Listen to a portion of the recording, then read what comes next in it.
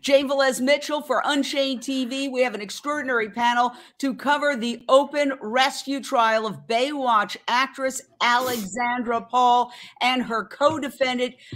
You are going to see right now the intro to this trial, which is the actual alleged crime, which the defendants call an open rescue, caught on tape. I'm proud to be going on trial facing a theft charge for rescuing sick, suffering birds from a foster farm slaughter truck. I spent 5 years starring on the television series Baywatch, playing a lifeguard who saved lives, and today I save lives in real life as an animal cruelty investigator. My name is Alexandra Paul. I've been in over 100 movies and television shows, but the thing I'm most proud of is my work rescuing animals from factory farms and slaughterhouses. Wow. You know, Dotsie Bausch, you are personal friends with Alexandra Paul. You do a podcast together. Where does she get the guts and the gumption to do these kind of open rescues where she ends up getting arrested and put on trial? I don't know.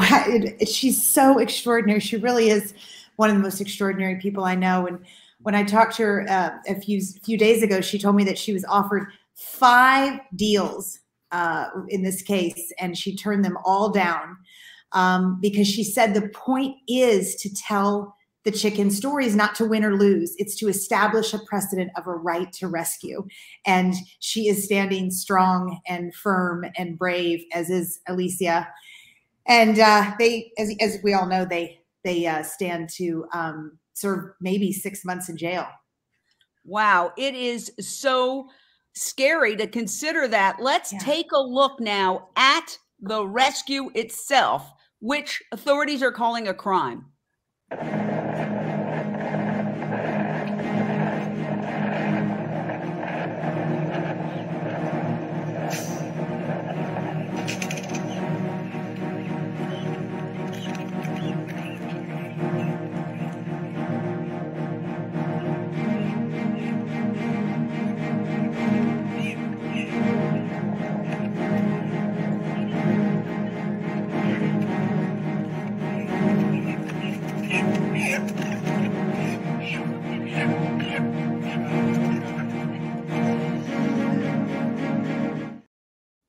So, Nathan Semmel, former Manhattan District Attorney, describe this case for us. What is the legal issue at stake? I think the legal issue here is, was a theft committed or was there a rescue? If it's a theft, then, and a jury finds that, then it's a crime. That's the prosecution's theory. Obviously, that's Foster Farms' theory. I think anybody with a heart looks at this case, looks at the situation. If you look at what Alexandra and Alicia knew about Foster Farms and what those chickens were going through on the truck and what they were about to endure, how do you see it any way but a rescue? And that's what I think a jury is going to be called upon to decide. Donny Moss, you are a longtime activist who has done many, many sit-ins and demonstrations, but correct me if I'm wrong. Have you been arrested? What is it like to go through something like this? Well, I actually been on an open rescue with Direct Action Everywhere, a little bit unlike the one that you saw today, because the one today, or the one we just saw, took place in the middle of the day, and you know, cameras were rolling and such. I went inside at night, and there was, you know, no arrest or anything like that. I was arrested during coincidentally during while we were protesting chicken caporos, which is a ritual whereby practitioners swing chickens around their heads, and Nathan Semmel was there and witnessed the arrest, and I was taken to the local precinct, and I should have been sort of booked right there and given a summons with a court date, but instead I was taken down to the Tombs and kept for about 11 hours in the Tombs before my arraignment. So I was in custody for probably a good 12 or more hours before my arraignment. And what does that feel like? You know, quite frankly, I felt badly for the other people who were in jail with me, because I knew that I had legal representation on the outside. I knew that there were people on the outside who were helping me. And I had the impression that a lot of people who were inside, who might also not have committed a crime. I had not committed a crime. I was falsely charged of assaulting a New York City official, someone who I didn't even touch. And I thought, wow, a lot of these people are not going to have the kind of privilege that I have to be represented by a lawyer. So that's quite funky. That's how I felt at the time. I felt badly for everybody else. Let's take a look again at the actual crime in progress. And it's interesting because somebody said, if you look at it right here, one of the comments that just came in is, couldn't they have done it more secretly or asked to buy the chickens that are sick? Just asking. Ellen Dent, as an activist, what is your response to that suggestion? Why doesn't it make sense to you, likely? They wanted people to see them take these chickens, these individuals, off the truck.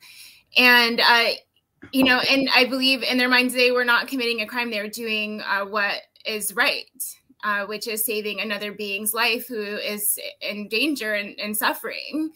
So, I mean, there's such a thing as unjust laws, and any law that says that you own another individual is an unjust law.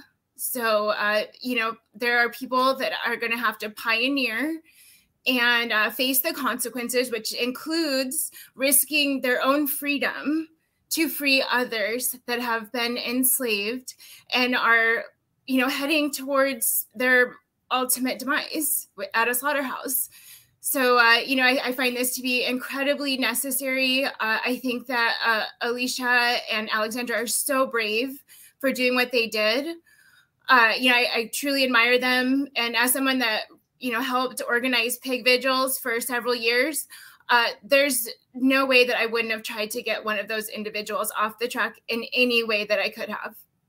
Let's go straight out to Carla Cabral, our reporter on the scene at court. Bring us up to date, Carla. What happened in court today?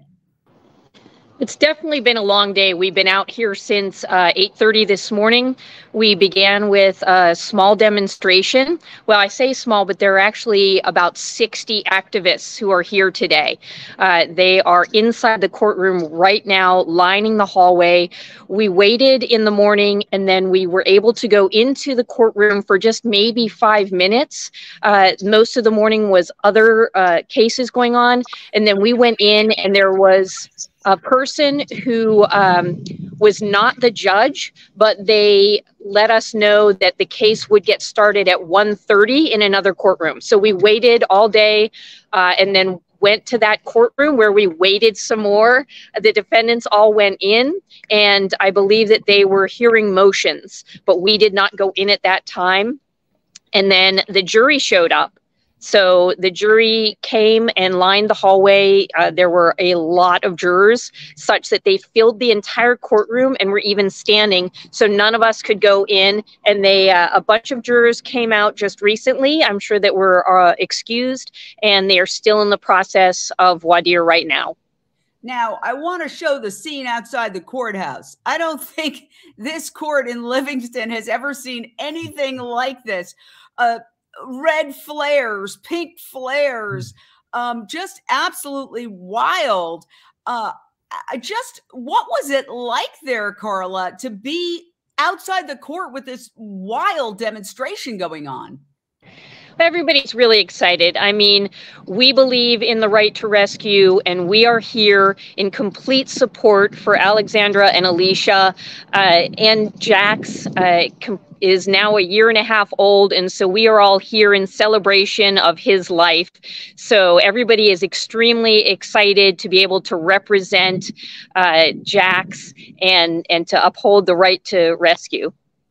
I want to go to one of my dear friends who is a philanthropist who has supported Direct Action Everywhere, which is the organization that did an undercover video in advance of the open rescue, showing what they said was extremely cruel conditions inside the slaughterhouse. We'll get to that in a second, but Mick Davoudian, why do you support DXE? Why do you think it's very important and they're one of the most successful animal rights groups in America right now?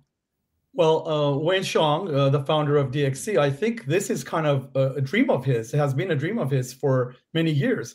He's actually, DXC is paving the path to the future. And I think what's happening is a lot of people right now are slowly realizing that activists like Alexandra, like Alicia, and the like, they are actually leading the way. And for example, the prosecutor is getting ready to prosecute these two amazing activists starting tomorrow. He should realize at some point in his life, hopefully, before he's dead, or she, I should say, I don't know who the prosecutor is, that these activists that they are trying to prosecute right now are really saving the future for their own kids. I want to talk a little bit about the case itself, and we're going to dive into that right now. Let's hear from Wayne, who was in court this morning. He is just recently acquitted for rescuing piglets from the Smithfield factory farm in Utah. He represented himself. He happens to be a constitutional law professor, and now he is representing Alexandra Paul in this court case. Let's hear from Wayne this morning. How do you guys feel about everything so far? Have we been so there's civil? Nothing significant that's happened. We just, the main thing that happened is we figured out who our judge is. And Judge Paul Lowe is a good judge. He gave a ruling on the subpoena of Foster Farms that I thought was, we didn't get everything we asked for, and I think everything we were entitled for, but he was at least listening to the arguments carefully, and he had read through the briefing. So, and you know, sometimes you get judges that don't read through all the briefing and think carefully about the arguments. This judge has done that, so I'm feeling good about that. But the odds are this trial is going to be delayed considerably because the judge came down with COVID. We're swapping to a different judge. It's a good judge. We're happy with it, but you know, this means we're probably going to week 2. I'm guessing this trial goes into Monday and Tuesday of next week, so we'll see. Wow. So, Carla, you're there. You've also been in court. What was accomplished? We're just in the first phases of jury selection. And frankly, I've really never even heard of a misdemeanor theft case having a jury. That sounds crazy, Carla. Well, obviously, yeah, we're excited to have a jury. You know, we would like the opportunity to show what happens on these factory farms and what fate awaited Jax and Ethan if they were not rescued from that truck. We want the public to be able to see this and to be the ones to make the decision. So we're very excited about that. And how far along are they in jury selection? I mean, I can't say other than a lot of people came out the door before we joined in here. So I don't know how long it's going to take. It was predicted that the jury would be selected today. So I'm not sure if they're going to stay late in order to make that happen. But hopefully the jury selection will be finished today and we will be starting with the trial tomorrow, although there might be some more motions to be heard. There were a lot of motions to be decided even before the jury selection, one of which was, if you can see, I'm wearing a red armband.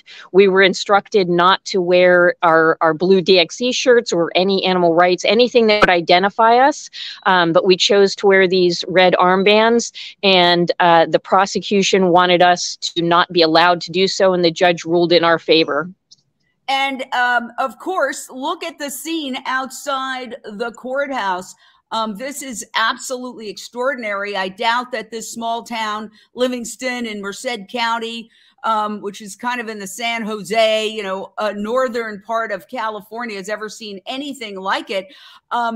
Briefly, what were the motions? In other words, one of the key issues in other cases have been, were you allowed to show the video of the crime in progress? I know that in some cases they wouldn't even let you show the video because it was too upsetting. But this is really just grabbing a couple of animals who are very sick from a truck. Can the jury see that? I don't have the answer to that question right now. That was one of the motions, to suppress any video, to suppress photos. I mean, I read through the paperwork that was submitted, and it was pretty much, they wanted to suppress almost everything, saying that it was hearsay and it had no relevance to the trial. So I don't know yet what the result is. I'm hoping that if we're still on live, I'll be able to catch Wayne and the others as they exit, and maybe we'll get an update at that time. So, and thank you, Carla. Wow, amazing reporting out there. Nathan Semmel, you're a former Manhattan District Attorney, Assistant District Attorney. You're an attorney in New York. They say the case is won or lost on jury selection. What can the defense do to make sure that they have a compassionate jury?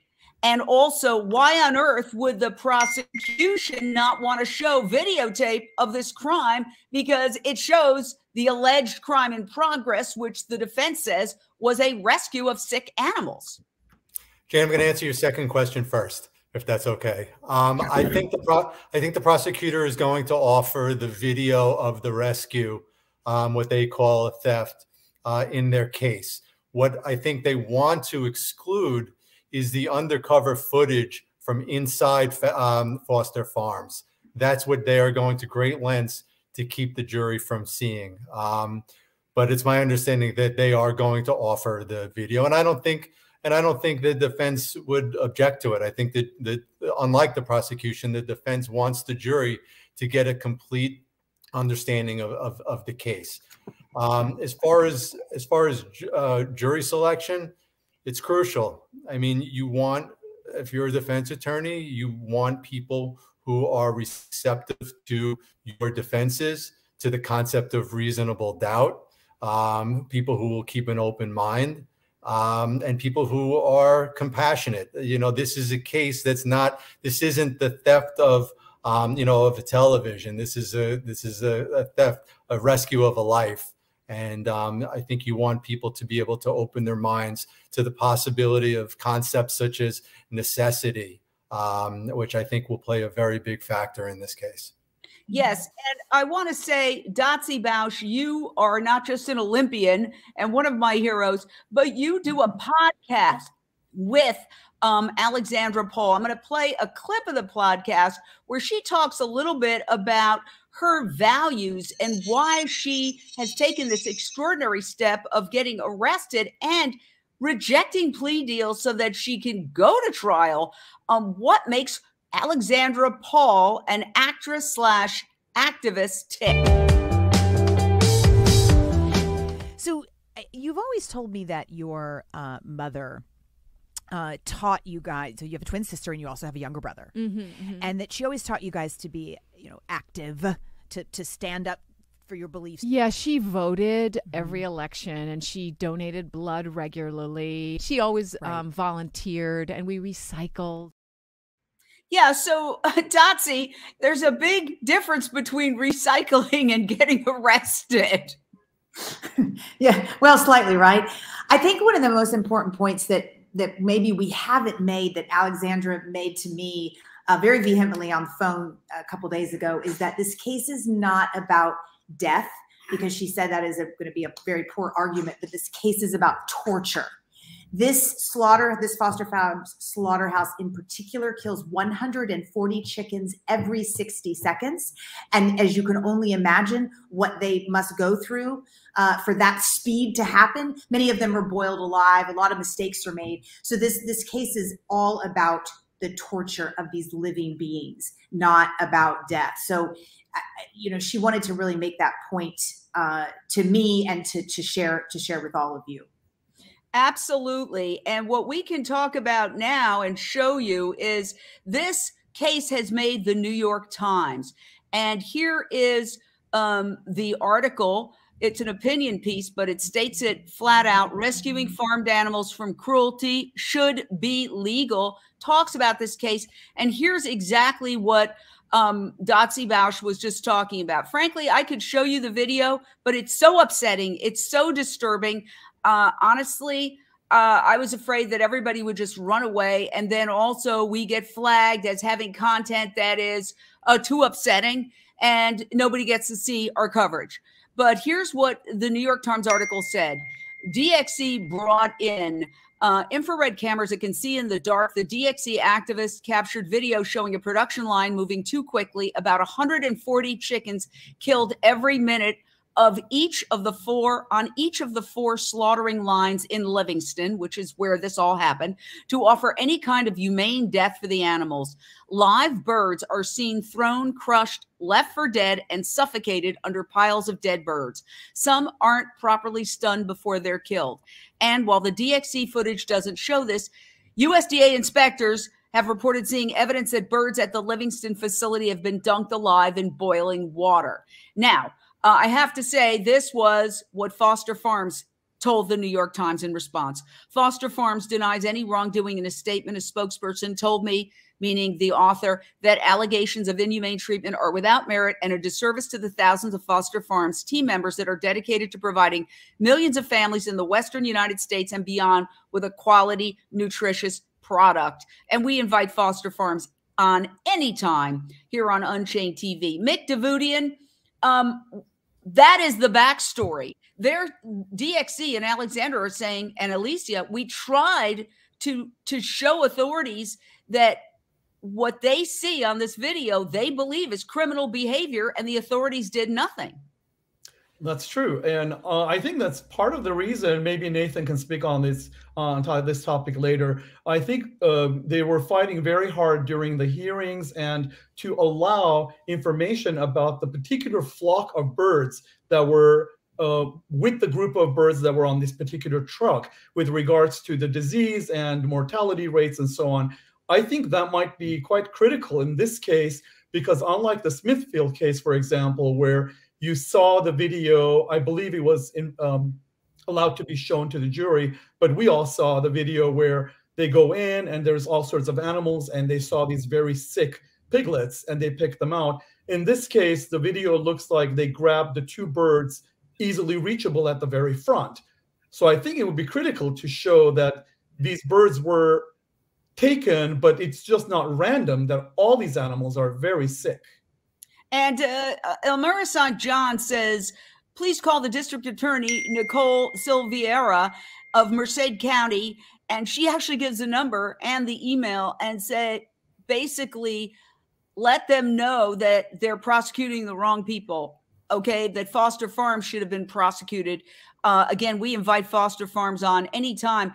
And I have to say that in preparation for this live interview, I emailed that district attorney and asked her to comment on the allegation that they're prosecuting the wrong people. And I did not get a response, but she also is invited on anytime. We would love to dialogue with Foster Farms. We would love to dialogue with the district attorney. By the way, of the two chickens that were rescued, which prosecutors are saying were stolen, this one, Jax, is living in an unnamed sanctuary and survived. The other one died.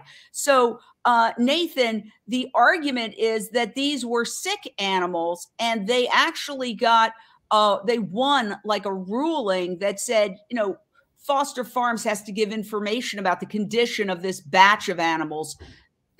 Explain that. I think the relevance to the defense having information regarding that batch goes to the concept of value. And we saw this also in the Smithfield Farms case. In order to steal something, it has to have value. The property has to have value. And if that flock of birds, if there is documentary or other evidence that shows that these were sick birds, then it calls into question whether they actually not only had any monetary value, but actually whether they may have been a liability. We saw that in Smithfield. So I have a feeling that's what that pertains to, what Mick was referring to. So I want to ask Ellen Dent. Ellen, you know, you've covered so many protests and vigils outside pig slaughterhouses, outside other places where animals are being slaughtered. We have a bird flu that is decimating birds, millions of birds around this country. Would you say that the powers that be, the authorities, are really focusing on the wrong thing right now when we're in the midst of a potential crisis with avian flu wiping out millions of birds who have done nothing to deserve dying a horrible fate, with controversy about the impact of animal agriculture on climate change, on habitat destruction, wildlife extinction, human world hunger because they're an inefficient food source. And yet what the authorities in a blue state, in supposedly liberal California, are doing is going after people who pulled 2 sick chickens off of a truck. Yeah, it's absolutely ridiculous that, you know, that they're having this case at all. And I think they know that. And that's why they've tried to give them so many deals to get out of, you know, having to have this go to trial. And, you know, I also want to like say that it's just so insulting that they are seen as products. They're not products. They are individuals. They are living, sentient beings. And it's absolutely incorrect to call them products or to commodify their bodies in any way. We need to steer away from animal agriculture. We need to change policy towards plant-based. You know, plants aren't going to get avian flu or swine flu or any other flu or zoonotic disease that can be transmitted to humans as well. I mean, look at what we just went through the last few years, and it's still going on. People need to wake up. Like, we need to stop eating animals immediately. Our futures are at stake. The future of my child, Aria, she's only 3 years old. I want her to live in a better world. I want her to live in a world where other animals have rights just like we do. Well said. And I know your daughter is plant-based, and she looks pretty darn healthy to me. It's always good to see Aria there. I'm going to go back to Carla Cabral on the scene. You know, part of this, and let me first just play a little snippet from court. This is the only snippet we've gotten so far, but as opposed to the dramatic demonstrations outside court, what's happening in court is slow, and it could almost be described as boring. I'm really just keeping the seat warm today. I'm going to move your matter to courtroom 3 at 1:30 for trial. So courtroom 3, unfortunately courtroom 3 was had a heavy calendar this morning, otherwise I would send you over this morning, and we got a late start, but so 1:30 courtroom 3. And he'll be in front of Judge Lowe? Judge Lowe is here today, so.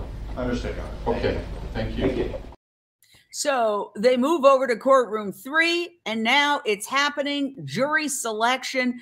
But this has been kind of a crazy case because somebody got COVID, apparently. And I mean, this is possibly going to go, as Wayne said, into next week over a misdemeanor theft case. It's hard for me to imagine, given that we know that there are a lot of cases that are not even being prosecuted if they're below a certain level. I mean, you hear this all the time. If something is stolen and it's less than $1,000, you know, police don't take it that seriously. What do you make of that? What are the comments at court, Carla?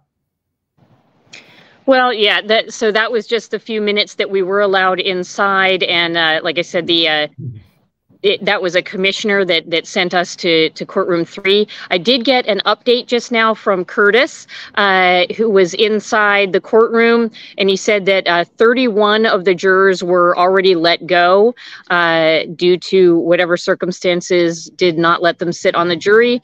And then there are so many more that they still need to go through, that some are inside being questioned, and they let a whole bunch of other jurors go. That's why I saw so many come out. So absolutely, even just the jury selection is going to go well into tomorrow as well before the trial starts. And I think the difference here is because the defendants did not simply take a plea deal. So I think with a lot of those other, correct me if I'm wrong, a lot of those other petty thefts, people will take a plea deal and just let it go. But because Alicia and Alexandra are strong and want this to be played out, that is what is taking so long and making this a big deal. Well said. Donny Moss, let's look at the big picture. You have Wayne Shung, who was recently acquitted in Utah, and I can even play a little clip of his closing statement, which was so emotional, which we also covered here at Unchained TV. And the jury really was, it was supposed to be a slam dunk from the prosecution. The DXC videotaped themselves going into the Smithfield slaughterhouse in a video called Operation Death Star, not with one camera, but with a whole series of high-tech cameras showing the horror of it. The prosecution didn't want to let them even show the jury the incredible horror inside that ginormous factory farm where pigs are kept in crates the size of their bodies. And he appealed to the jury, and they acquitted him and his co-defendant Paul Picklesheimer on all charges. It was a huge victory. This is part of a whole campaign by DXC to actually almost say, arrest me, because I want to move case law and help it evolve to the point where animals are not just regarded as, oh, equivalent to a tin can. Let's hear Wayne's closing argument in his previous case where he was acquitted in Utah, and then we'll talk about it. I wish I could tell you the full story of what happened. We were on very direct orders to talk only about the night of March 7th, 2017, only about 2 pickets. But it's an interesting thing hearing someone as compelling as Juan, and he's a very compelling speaker, talk about what's in your heart in a way that you know is not true, and it's not. And honestly, the best way to explain it is the way Rick explained it, that there's a big difference between stealing an animal and trying to help someone who needs some help. And I think at the end of this closing argument, that we convinced, hopefully, that that's all we were trying to do. But I did want to go back to where we started. In our opening statement, or I should say my opening statement, not our opening statement, that we talked about how there were no piglets taken from gestation farm. And we don't have to worry about that. Count 1 is covered. We're not talking about gestation billings. The prosecution's conceded, and the judges ruled that we don't have to do that charge. But these 2 pieces are still very important. And the first piece is that we didn't have any purpose to take anything of value from safety. We were there to document conditions and save lives. So incredible. Poof, I get emotional watching that. Such a brilliant closing statement. Acquitted on all counts in a very conservative agriculture state, Utah. This is part of a campaign, Donny. Spell it out for us. Well, first I'll say that I think that the prosecution and the judge in that case were foolish by not allowing the crime to be shown. The defense wanted their crime to be shown, and I think the jury saw that the prosecution didn't want the crime to be shown and were suspicious. And I think that probably the judge and the prosecution made a big mistake. But what the activists are doing here, which is so brilliant, is that they're provoking these prosecutions in order to shine really a global spotlight on what goes on inside of factory farms and slaughterhouses. And they're doing so at a great risk to their own safety and their own freedom.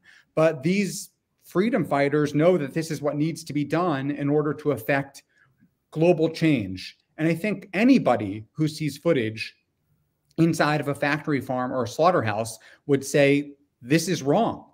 But ag-gag laws and even social media that blocks this footage, it becomes, and the mainstream media, which doesn't want to show this footage, it becomes difficult for people to actually see it. And so that's why cases like this are so important, because they really shine a spotlight. And, you know, I think I'm really surprised, I have to say, that Foster Farms didn't instruct the DA to drop these charges, because Foster Farms is just shining a spotlight on itself. And anybody can get online and Google Foster Farms, and they will see, if they look a little bit on YouTube, they will see footage of what goes on inside of Foster Farms factory, the warehouses. And it's pretty egregious stuff. So I'm confused as to why Foster Farms is letting the DA prosecute this case.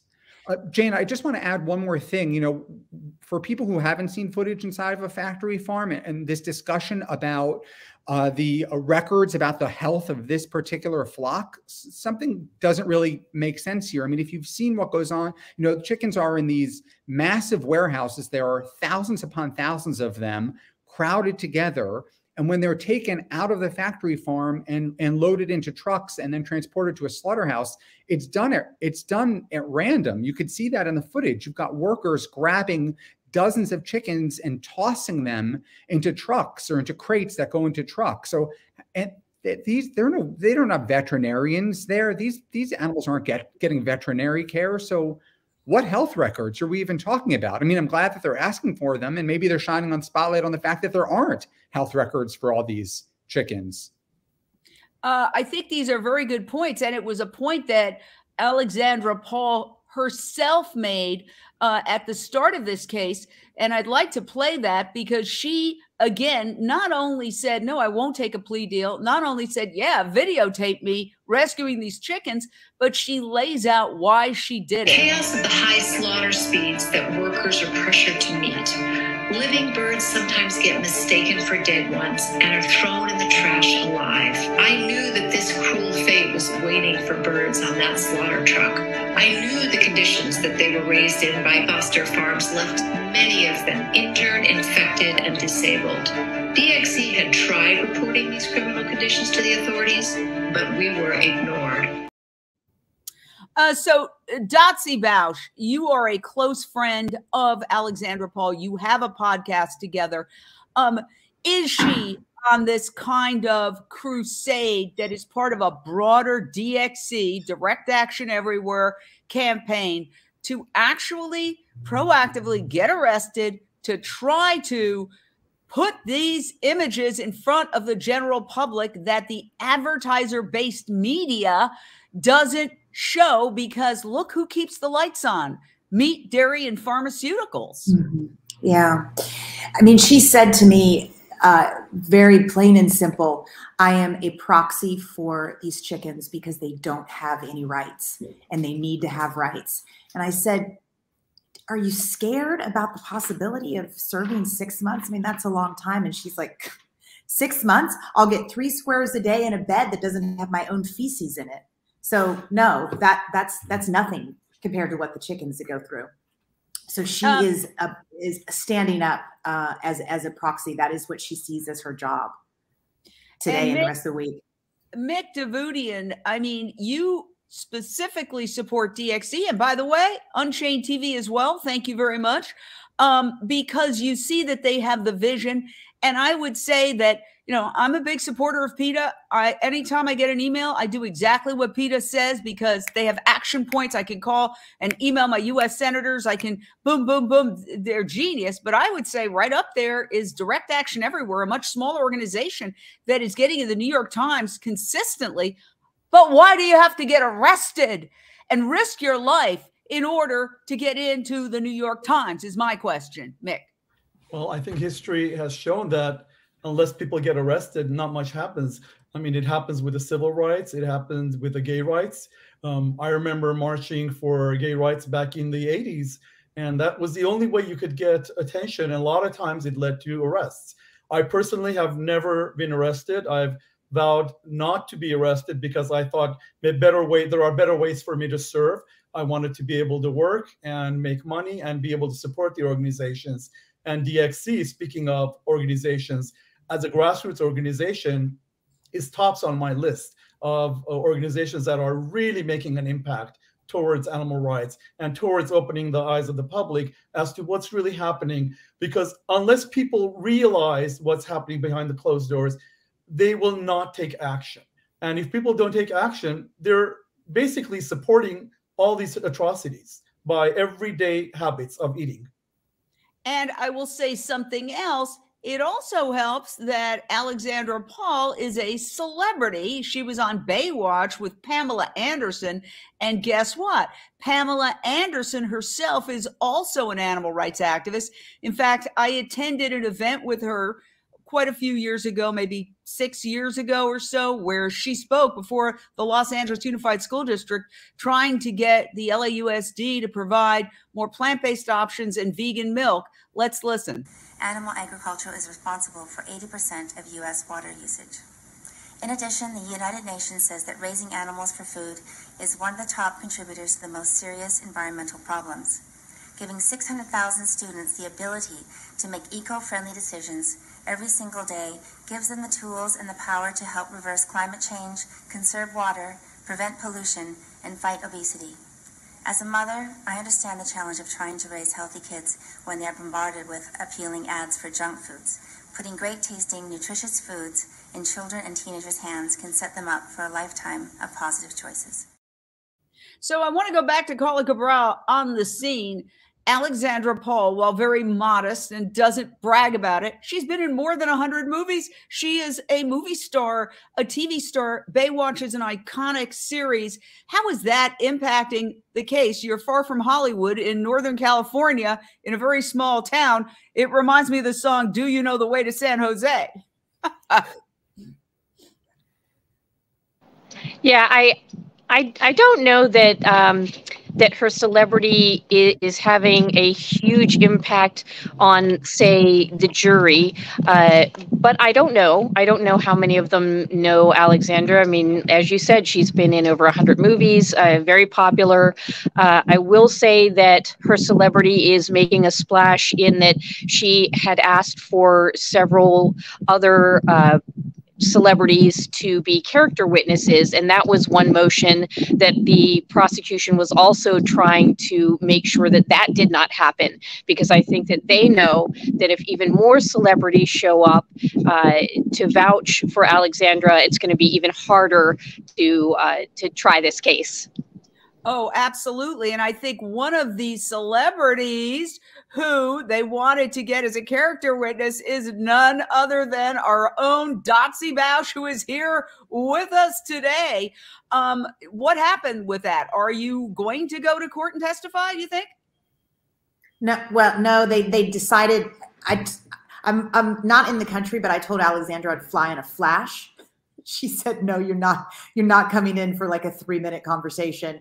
They tried to do it virtually, but then the judge denied that we could do it virtually. So I will get on the plane the second she says she needs me to. But she's like, you're not doing it. You're not doing it. So I don't know, but I want to be there. Quite frankly, I wish she would call and say, come. Wow. Well, you know, I covered the Michael Jackson trial not so far from where you are, Carla, in Santa Maria, California. And that was a runaway freight train where celebrities were showing up left and right. The entire Jackson clan showed up in a giant bus in matching outfits.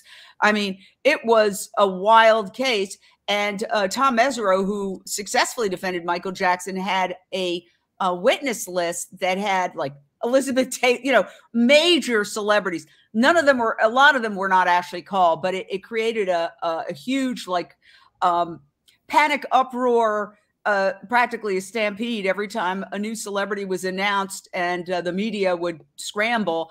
I was actually called to testify in that case, and I was subpoenaed, but I never actually was called to testify. I was subpoenaed. And even getting handed a subpoena is really kind of a shocking and jarring experience. So, you know, it's easy to say in theory, oh, I'm going to go get arrested to help animals. It's quite another thing to actually do that. And I got to go back to Donny Moss, because you've done many, many things where you have been falsely accused of assault. You've done die-ins. I mean, you've done a lot of very effective, but very, I would say, you know, not controversial, but I would say impactful, risky campaigns. What is it like for people? You know, we're armchair quarterbacking here saying, oh yeah, she's risking going to jail for 6 months. I did a series where I was in jail for like 6 hours, and it had an impact on me. I was absolutely devastated.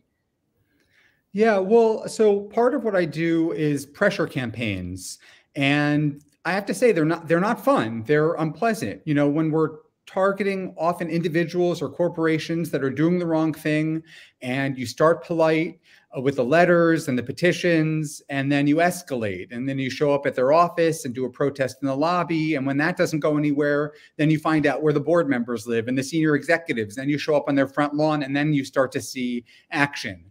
But as soon as the more you escalate, the more repression you experience as an activist. And so the time that I was arrested, it's an interesting story. We were protesting at a spin studio that was owned by a city health official who was ignoring us when we were protesting at the health department. And so we escalated. We went to a spin studio that he co-owned with his partner, and we protested in the lobby of that spin studio.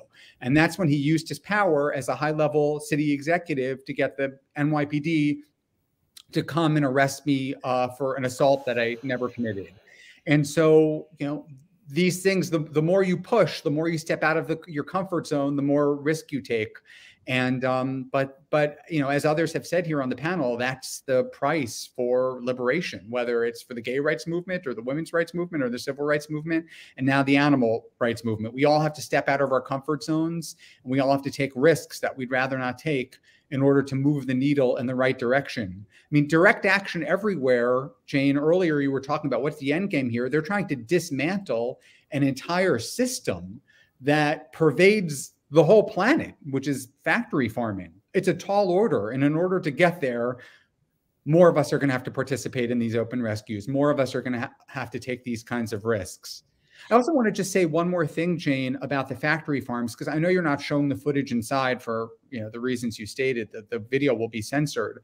But so much of what you see in the videos, it as awful as it is, it's even worse in real life, because the videos don't show you the smells and the fumes and the what you're breathing in. It's so much worse than what you would imagine based on seeing the footage. And I just wanted to put that out there. It's so for the people like DXC activists who go into these places and get this footage and conduct these rescues, they're heroes in ways we haven't even considered. Absolutely. And we have a whole series, if you want to revisit the trial, on Unchained TV, the global streaming network for animal rights, animals, people, and the planet. We also show so many of the vigils that Ellen Dent and others have organized over the years at the Farmer John Smithfield Slaughterhouse, which has since shut down. And we're about to launch a series on the closure of Farmer John. Ellen Dent, you were right there in the trenches holding these vigils. Certainly it had an impact, and now they have left Los Angeles. The world's largest pig slaughter company has packed up and moved out of Los Angeles after years of you doing, along with an incredible team, Amy Jean Davis and others, vigils and activism outside that slaughterhouse. Yes, they did recently stop delivering pigs to that location, and they are going to be shutting down that plant within the year, or slaughterhouse, as we should call it, because that's what it is. And, what we did is we were there. We were there with Animal Save Movement, and we bore witness to the suffering of these individuals, and we showed others what was happening to them. And, we weren't the only groups out there. There were several other activists before us that went out there. And, during that time that we were out there. And, I'm just so grateful to everyone that did come, that did attend a vigil, that did show what happens to these individuals, before they are brought into the slaughterhouse. And, I just want to second what Donny Moss said. I've also been to chicken vigils as well with LA Animal Save. And I mean, I can't even explain the smell of the ammonia on a truck like you see in the video with Alexandra Paul and Alicia Santurio when they're rescuing these chickens. I mean, the smell, I literally, like, my face would burn. It was just so strong. Like, you could tell that these chickens were raised in their own filth for, all of the 35 days that they're given to live on average before they do go to the slaughterhouse. It's just absolutely horrific, and it's wrong. It's wrong. And I don't think there's really any other way to put it than doing this to another being, to another animal is wrong. And we wouldn't want this done to us. So why do we continue doing this? Exactly. And people on the front lines of history, I mean, these New York Times articles, they're opinion pieces, but they all say things, similar to one day we'll look back in horror.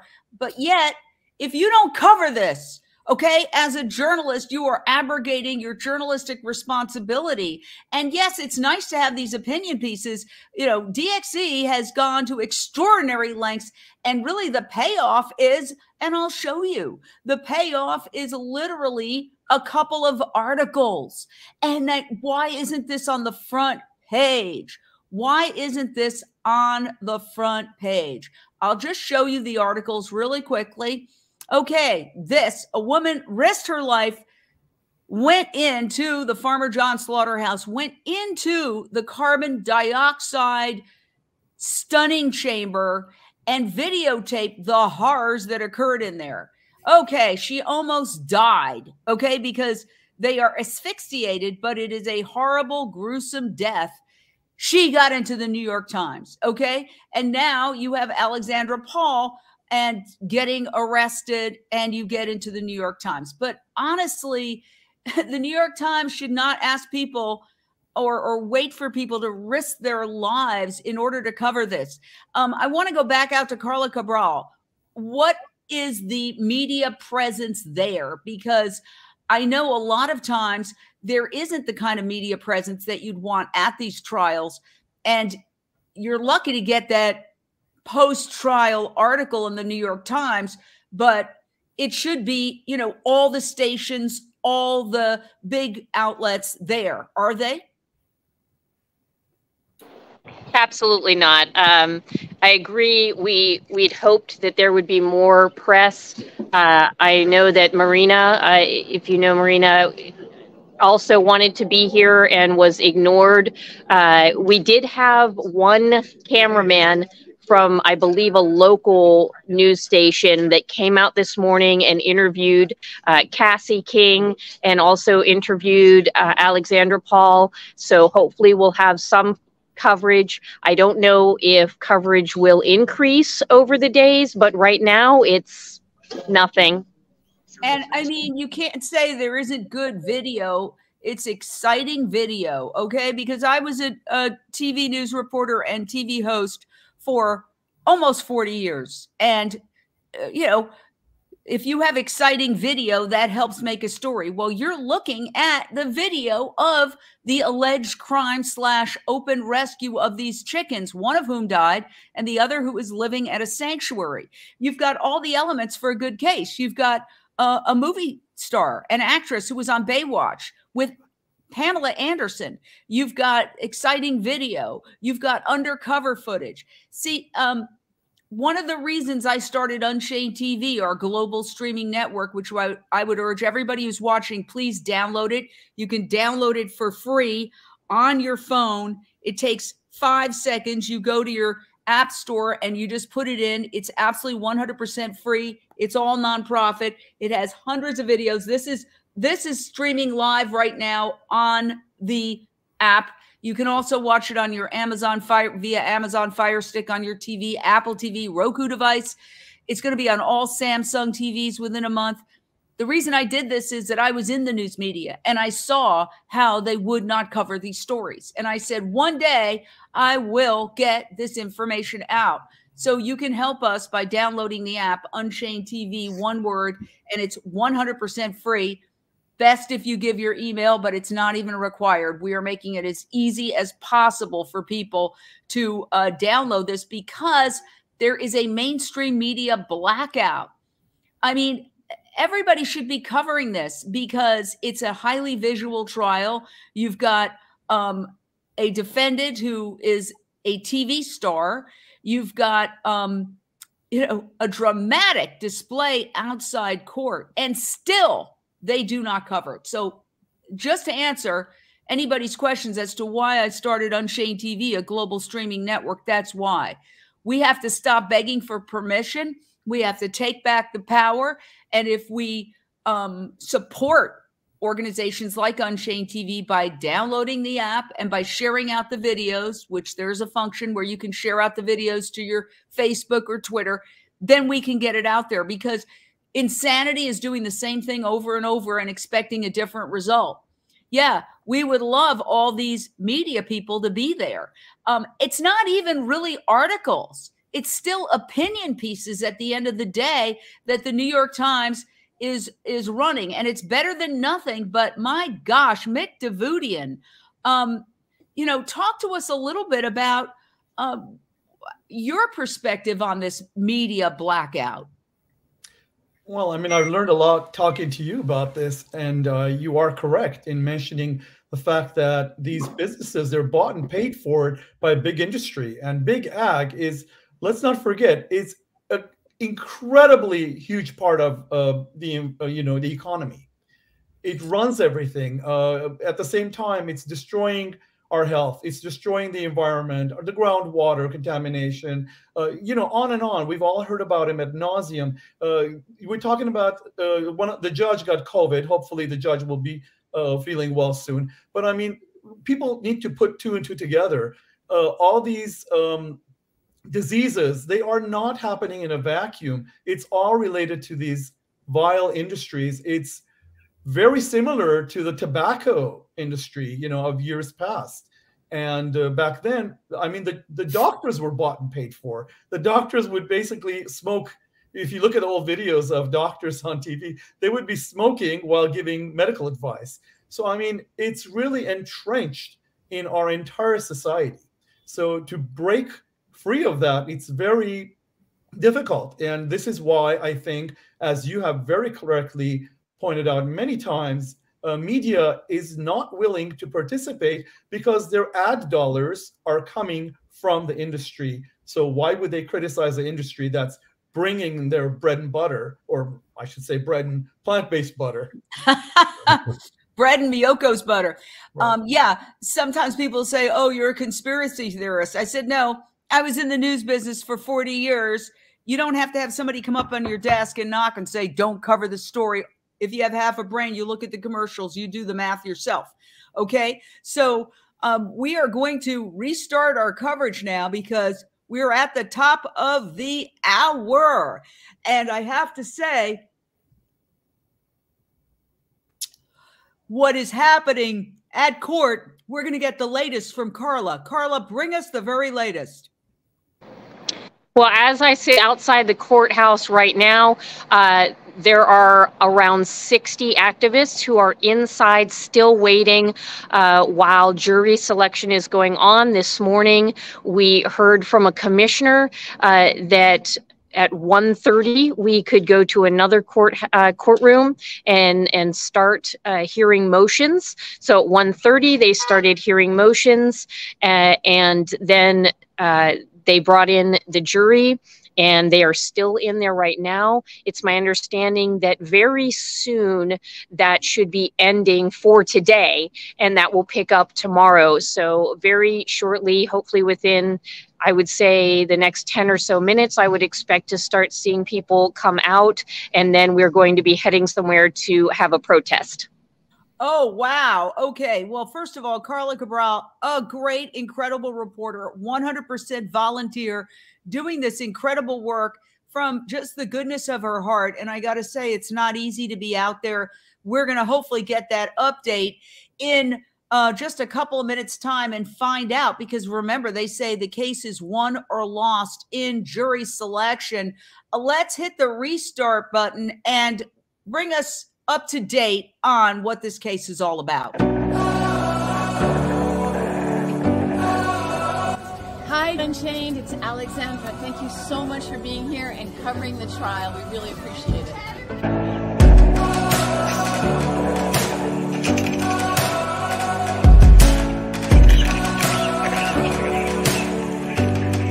Thank you so much for covering this, and thank you everybody at home who's watching and supporting the right to rescue.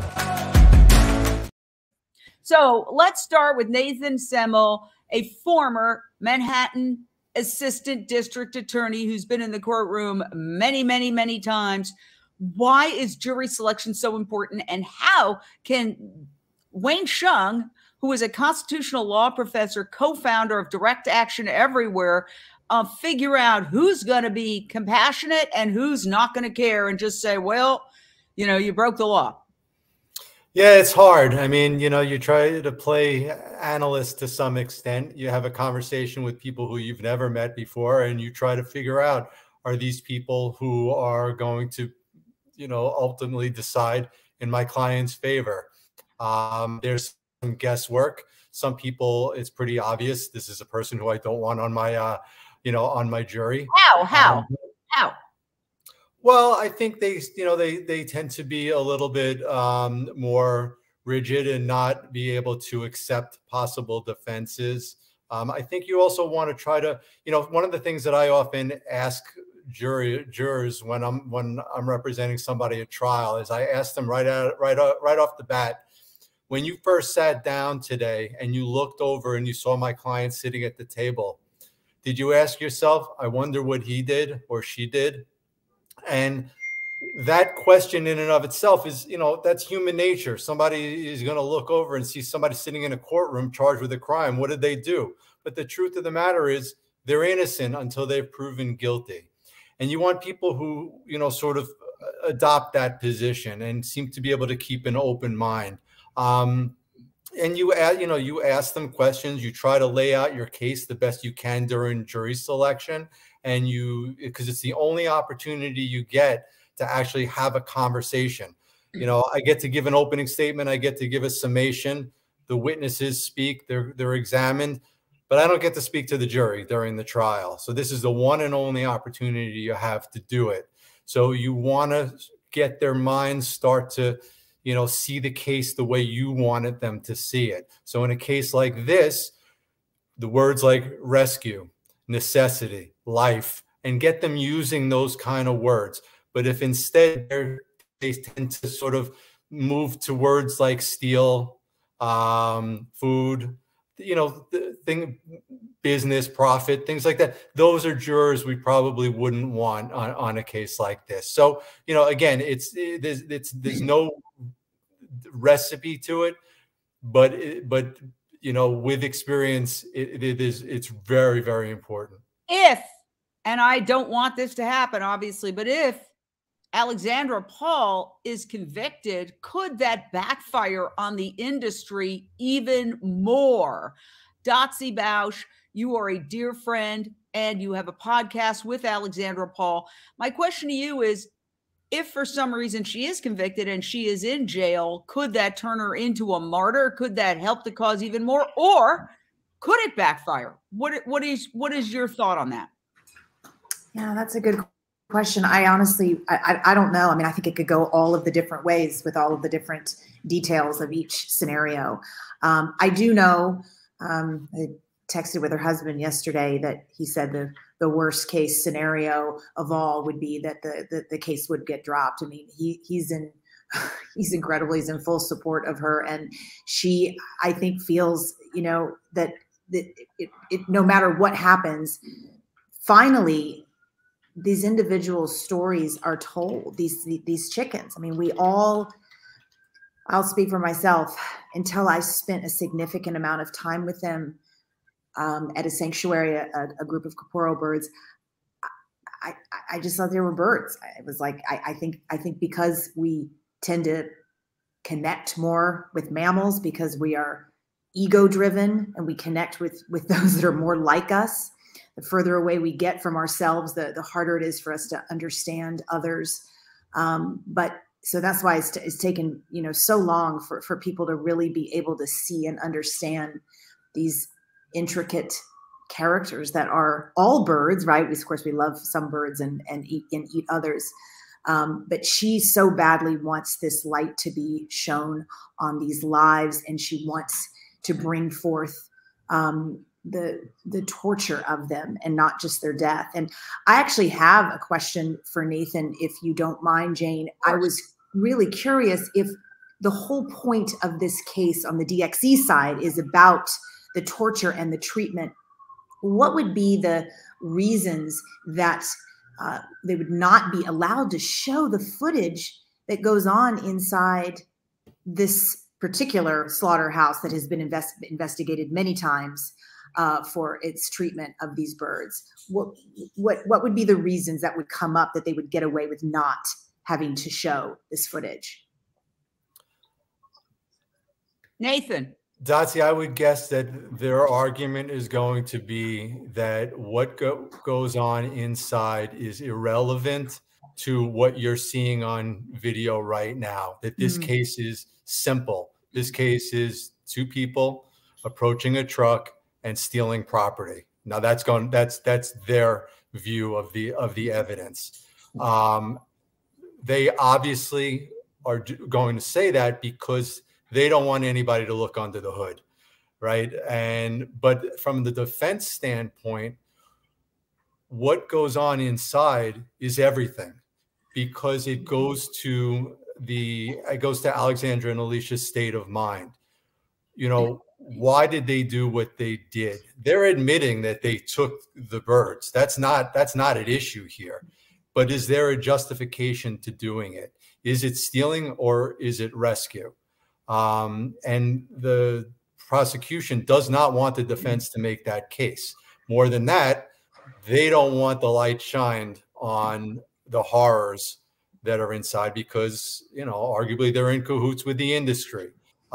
Prosecutors have discretion. They have discretions whether to bring cases, whether to go forward with cases that they've brought, whether to offer plea deals, or whether to dismiss cases. And they've made several decisions all along here. They've gone forward with the case. They've made plea offers, I suspect, because they really don't want the light shined on this case. But they have made the decision not to dismiss the case. And, you know, it's very brave of Alexandra to not want the case dismissed. You know, from a lawyer's standpoint, you always want your client's case dismissed. But this is bigger than the clients. And Alexandra sees this as bigger than herself. And to dismiss it would be the end, would probably be the end of it. I want to jump in and just say that they're using what they're calling the necessity defense, because there was an undercover investigation of this slaughterhouse by the Foster Farm slaughterhouse by DXE. That was written up in an opinion piece in the New York Times. And based on what they saw, which we can show you in a second, that's when DXE went to the district attorney of that county and said, prosecute the slaughterhouse for what we're saying are violations of law, of anti-cruelty laws. And there was no prosecution. And that's what they're calling the necessity defense. Let's hear Alexandra, the defendant, explain that. Chaos of the high slaughter speeds that workers are pressured to meet. Living birds sometimes get mistaken for dead ones and are thrown in the trash alive. I knew that this cruel fate was waiting for birds on that slaughter truck. I knew the conditions that they were raised in by Foster Farms left many of them interned, infected, and disabled. DXE had tried reporting these criminal conditions to the authorities, but we were ignored. All right, we want to go out to Carla. Carla, I see people leaving court. Can you try to get some information there? Hi, yeah, let me point. That motion practice. There's Alexandra Paul. In a private proceeding, because the early motion practice was not something that should have been concealed from the public. So the state basically made a number of motions to essentially try and gag everyone, including the defendants. They tried to ask the judge to issue an order indicating that the defendants could not post anything about the case at all, which, if you're following another case we're involved in Osher Farm, you know, there's unfortunately at least one precedent for that. It's highly unconstitutional. The judge, frankly, did not even really seriously entertain it, thankfully. So Alexandra and Alicia are free to continue posting on social media. The prosecution also targeted all of you.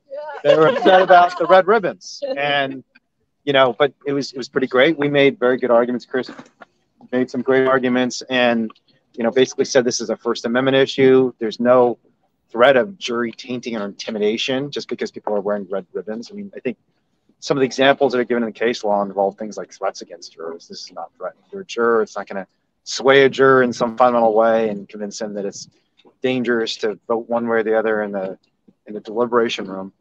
It was funny. The judge even said himself, "Well, are you going to tell them they can't wear white shirts too? What if they came in white shirts tomorrow? What's next? Do we have?" I mean, so it was good, and the judge ruled against him on that. Long deliberation. Also, the jurors going in and out work. Trying to have the jurors go out. So there was a request to have the jurors go out through the back because of a threat of jury intimidation, tainting, or something like that. And the judge, because you guys, they kept referring to it as a protest, and I said, I don't see this as a protest. I think it's a demonstration. It's a peaceful gathering of people in support of these two wonderful human beings. And so the judge basically denied all their motions today. There was a little bit of discussion about media attention that was less clear to me. The judge, I think rightfully, unfortunately, under the rules, didn't allow recording of the voir dire process because there's a court rule indicating you're not allowed to record. Initially, the prosecutor was trying to say there could be no media coverage of voir dire, though. And we pushed back on that, and ultimately the prosecutor actually reread the rule and realized we were correct, that you can't prohibit public access to voir dire. It's a part of the courtroom proceeding. And in the United States, unlike in many countries, court is in public. You can't hide these proceedings. We believe in the rule of law. We believe in democracy. We believe that before you're going to send someone to prison, at least, or jail, you're entitled to have everyone hear and see exactly why you're doing it. And that's a very important right that we shouldn't take for granted. So I'm glad the prosecution pulled back from that request.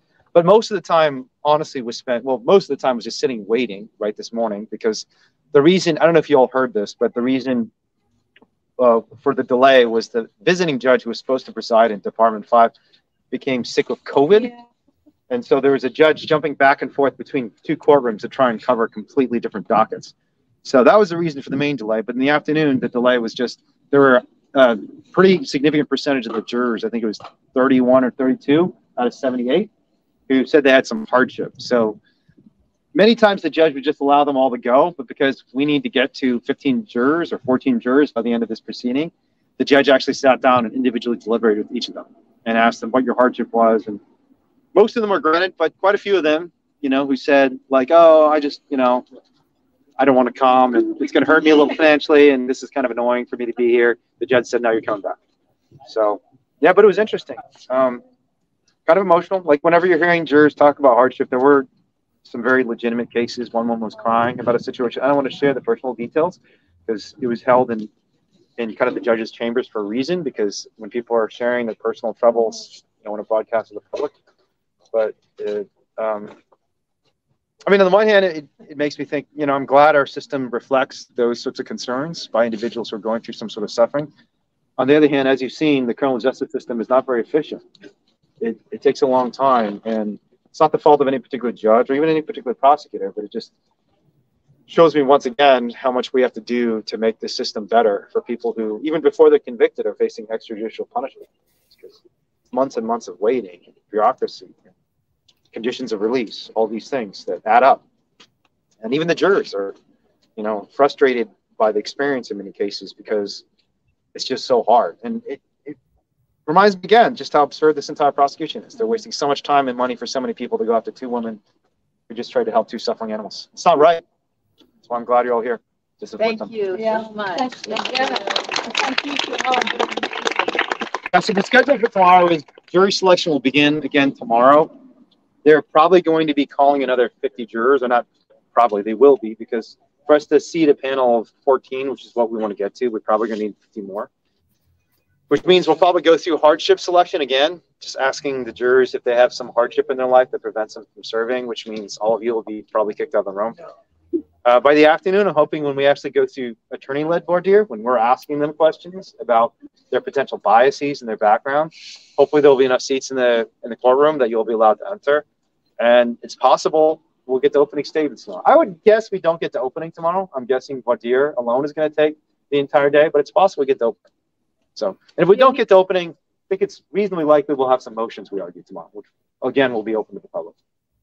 Yeah. One thing they did say, unfortunately, today, I haven't even sure if I'll marry yet, but the judge is not going to allow live streaming or Zoom. So I think there's going to be recording, or at least there's not going to be Zoom access. There might be a video camera allowed in the courtroom, and maybe that video camera can broadcast to the media more generally, but there's not going to be an active Zoom for people to join into, which is unfortunate, because I know a lot of people, including your husband, would love to be able to participate in this proceeding. So, anyways, thanks you all. And he also said that the good thing is that the judge didn't seem in a hurry for us to get over with. Sometimes judges, this one told the jury that it might be a two-week trial. Yeah, so it's longer than we had even predicted. And we had been pretty aggressive about predicting the amount of time. I think he's trying to be safe and make sure all the jurors who ultimately sit on the jury don't have to leave. in a midstream for some reason because they have the surgery scheduled or, you know, they're flying out of the country, something like that. So, but yeah, I mean, getting this judge to us was a victory because this is a fair judge. It's an open judge. He ruled for us on the subpoena in Foster Farms, which is the right legal ruling. You guys tomorrow. In a county where Foster Farms is, you know, one of, if not the largest private employer in the entire county, getting a judge who's willing to be fair is a victory. And I think so far this judge has shown at least a willingness to be open to all perspectives and to rule based on the law rather than on the political leanings of the people in power in this county. So that's good.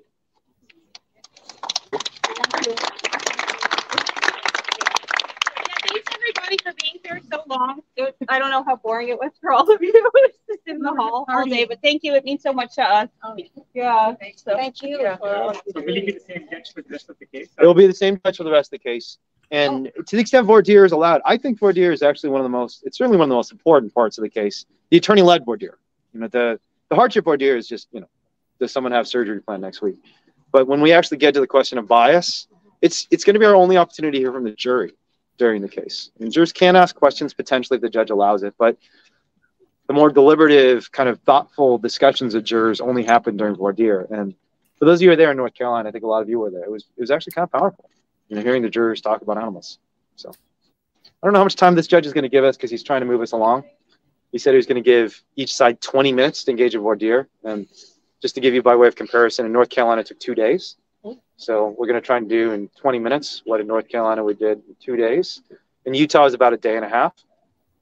But he also said, look, I just want to make sure you're using the time effectively. I'm not going to put a hard limit on it. And I think when the judge starts seeing some of the answers we're getting and the fact that we are probing the question that we have to probe, which is whether someone will be biased against the defendants in some way, he'll probably give us a little leash. But we'll see. We'll see. The bailiff did, so because some of the jurors have been dismissed, like who knows, but the bailiff did seem to think that there was going to be like space in the courtroom tomorrow. So hopefully we don't spend the entire day sitting in the hallway. And I think like, as far as you know, like if there's space, we can be in there tomorrow. Yeah. Jury selection is open to the public. The problem is they called 15 more. So 50 more people are going to be filling the room. I mean, if it's 50 people called, my guess is 40 will show up. That's what, yeah. So there'll be 40 more people in the room tomorrow. Hopefully after a hardship in the morning, the courtroom will be pretty clear and it'll be down to like 30 or 40 and 18 of them in the box. So, you know, I'm hoping people can start trickling in. How do we know if the jury will be allowed to ask questions like they did in Utah? Because that was really awesome. Yeah, you know, we should actually request that because I agree. I think it's important for the jury to have a voice in this case. And there is an instruction in California you can request. And so we should ask it. And judge, I don't know if that has to grant it. And it's not standard practice, but, you know, I think it's worth asking. So I'm glad you brought it up because we hadn't actually been thinking about that instruction. We probably should be asking for it. So it's a good suggestion, Curtis. You were in North Carolina too, right? Or were you? Yeah. Yeah, so you've seen 2 of them. You know how this goes. We've got to be really worried about Manu. Is Manu here? Are you going to stare anyone down again? No, we're just kidding. Manu didn't stare anyone down. There are false allegations against Mad Dog Manu in North Carolina. We love you. Yeah, does anyone have any other questions? Do you have any questions? Thank you. It's pretty interesting, by the way, that it's not just 3 members of the DA's office, but the supervisor for who's a higher up at the DA's office is like watching the entire thing, which is pretty unusual. This morning, I'm a little confused as to why he's there. This morning, when we were all here, I did see the prosecutor drive by, and he was like, he was probably looking for parking, maybe, but he did look slightly like, holy shit. Yeah, I mean, they didn't want people here. Wayne, I got a quick question for you. Came time to talk about that email Yeah. that Atwell got from Foster Farms. Yeah, it was when we were basically addressing whether Foster Farms witness was going to be allowed to testify. And we raised some arguments in court. I don't want to belabor the point too much. You'll hear this in argument tomorrow. But Foster Farms is trying to pull a complete 180 on us. And it's a tactic that lawyers often use. It's highly inappropriate to basically hide your strategy until the last minute and claim that, oh, we just didn't know. We got all the evidence we need to present at trial just 2 days ago, and so we're giving it to you now. But they're changing the complete their theory of the case completely. They're calling a new expert witness who's making all these allegations against Alexandra and Alicia. They're going to be harder for us to defend, partly because we're just not prepared for it. So one of the big early fights is going to be whether we can keep that out, because it's highly inappropriate. Under the law, they're supposed to give us all their documents and witnesses 30 days before trial. We're 2 days before trial. We're actually starting trial, and they still haven't given us everything. So that's going to be a big and important fight that probably will be fought, I'm guessing, tomorrow afternoon. Yeah, that's when the supervisor came in. Yeah. It's basically when Foster Farms' interest in their witnesses are being implicated. Yep. Question from Jane? That's right. Yeah, and Mick has a question too. Obviously, in your last case, whether you could show the footage of the factory was a huge issue. Will you be able to show your undercover investigative footage of the chicken slaughterhouse? We don't know yet. Don't know yet. I will say we're cautiously optimistic. The prior judge or commissioner actually granted all of our motions in limine. We won every motion argument, but he granted them provisionally and said that basically, I can see your argument, but I'm going to need what's called an offer of proof. In other words, I want you to mock up what your testimony, what your videos, what your exhibits are going to be, photographs you want to share with the jury. Show it to me first, and then I'll decide if there's substantial evidence for the defenses you're trying to use in this case that would justify the inclusion of the evidence. But even the fact that we've passed that threshold is an important victory, because in Utah and North Carolina, we had very biased judges in agricultural counties who didn't even really allow us to have a proffer. We weren't even allowed to present the proof and the evidence for the judge to consider. So, for example, in North Carolina, the judge ruled this evidence on day one with no argument at all and didn't even look at the evidence we had to provide. In Utah, the judge didn't grant us the opportunity to even get the documents. When we asked for the documents of animal cruelty in the prosecution's hands, the judge said, no, you're not getting anything. So not only were we not allowed to present evidence of animal cruelty, we weren't able to access it. Well, in this case, the judge, I think rightfully, did grant our subpoena request to Foster Farms, saying, you've got to give us evidence of any diseased animals at Foster Farms. And he actually just reiterated today. So right when I get home, I'm going to email Foster Farms counsel and tell them the judge signed the order, hand over the documents. We need to find out what diseases and injuries and sicknesses these animals are afflicted with, because it's not just a danger to the chickens, it's a danger to the public.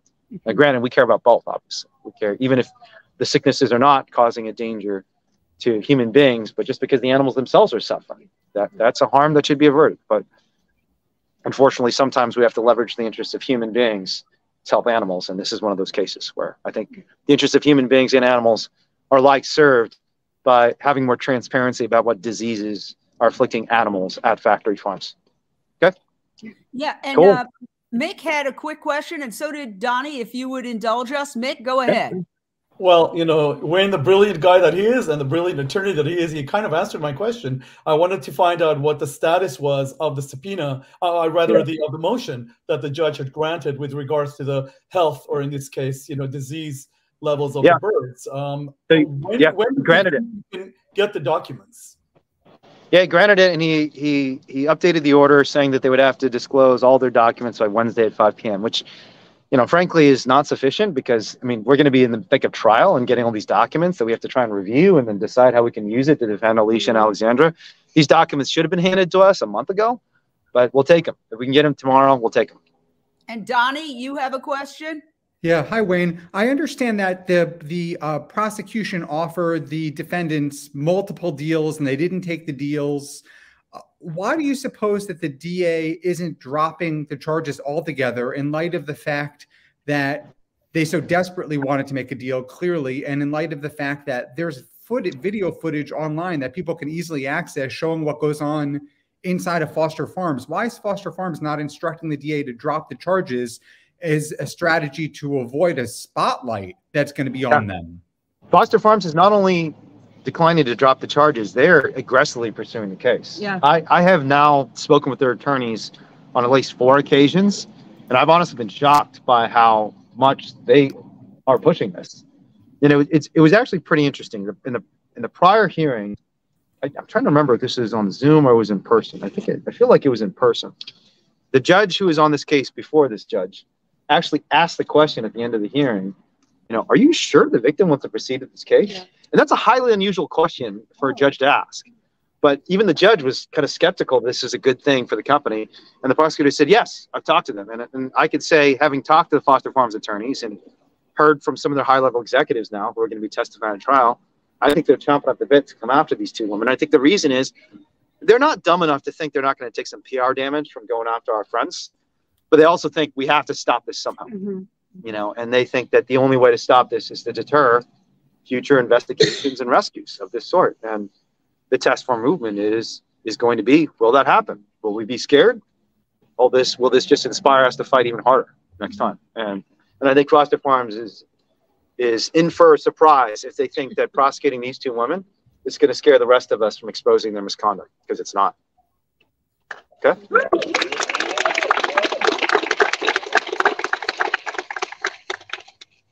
I mean, you all are welcome to see it. I'm not a typical criminal defense attorney, so I think talk to the defendants. I mean, be careful. Yeah. Oh, so the reason criminal defense attorneys usually say don't say anything is because your statements can be used against you in court. So defense attorneys are usually terrified. But my perspective on this is very different from normal criminal defense attorneys, because I think these two women should be proud of what they did. There's nothing for them to be ashamed of. They don't have to worry about being impeached or being deemed as non-credible, because their truth is true. And their truth is powerful. Their truth is inspiring. So, well, I mean, you should talk to your attorney. I can't speak for that, Alicia. I'm going to get in trouble. But Alexandra, I'm your attorney. I have always told you, you can say whatever the hell you want, Alexandra. Speak your truth, and I'll be behind you. It's my problem to fix things if there's a problem. Your problem is to try and help the animals, and that means speaking your truth. So. All right. Nathan, you were going to jump in with a question. Go ahead. Yeah. Hey, Wayne, it's Nathan. How are you? Did you get any rulings from the judge regarding defenses? That going to provide you with that, and then it sounds like we are going to. I'll send an alert after, but we're probably going to be at the. All right, we're monitoring the situation. Frankly, we're the only ones live media organization covering this. Everybody should be live. It's historic. We'll look back in history and say, wow, we were all there when history was made, for sure. Let's peek in again, and then we'll recap. Okay, she's not letting us unmute. I guess she's muted a little bit, but I want to get the reaction. So, Dotsie, what's your reaction? You saw your good friend there, walking out of court, really cheerful. Sometimes I think I'm more worried about these people going to jail than they are. I know. First, I wanted to get her a coat because she looks so cold. It looks really chilly up there. But she, you know what? She is just incredibly compassionate. She's so wise. No way she will back down. She'll always defend the defenseless. She was born for this work, and she has said that before. And I'm just proud to know her, as I know that you all are on this panel tonight. And yeah, she doesn't seem at all scared or concerned. I will say that I once, when I was a newscaster, was assigned to be arrested, literally arrested, and put in jail for an evening. And by the way, there are photos of me, mugshots without any explanation all over the internet. So if you see them, I wasn't actually arrested, but I actually forgot that it was just a series. And I started to feel really, really persecuted and upset. You have to take your clothes off and they examine you and then they drag you. I mean, it's dehumanizing. It's dehumanizing. This is no small sacrifice. I will remember till the day I die that experience of being locked up. And of course I was like, vegan options, please, through the bars. But we're going to go back now to Carla. Carla, can you hear us? Carla. There you go. Yeah, I can hear you. Do you want to say hi to Jane and everybody? I can't see you, but hey, thank you so much for all the work that you do and the support for us both. It's incredible. How are you feeling emotionally? How are you holding up? I'm feeling great. We have such support here. There are dozens of people here, and I'm being represented by Wayne Shung, and he is an amazing, amazing attorney, really. And my co-defendant, Alicia Santurio, is also just such a support. We're going to be sitting next to each other in the courtroom. And are you convinced you'll get a fair jury? I think we'll get it. We have a very fair judge. He seems to be very fair, and I think that the courts will try hard to get a fair jury. Yes.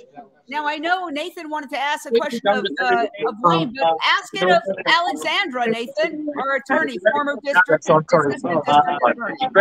Hi, Nathan. I know. Nate. Is that Nathan Semmel? Yes.